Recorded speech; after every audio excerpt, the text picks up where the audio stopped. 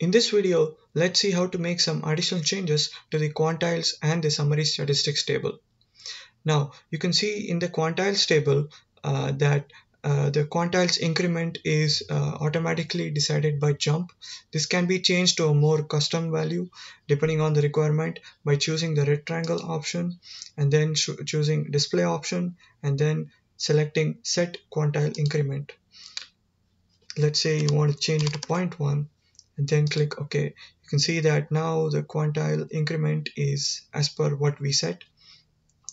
Now if you want to revert back to the default settings, you can choose the rectangle option, display options, set quantile increment, and then check the revert to default quantiles and then click OK.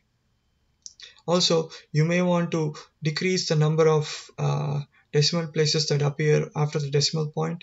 In order to make this change, you can right click and choose format column, and then from the format option choose fixed decimal and then choose the number of decimal places you want. Let's say you want it to be 3, and then let's say you want to make changes to both the quantiles and the summary statistics table.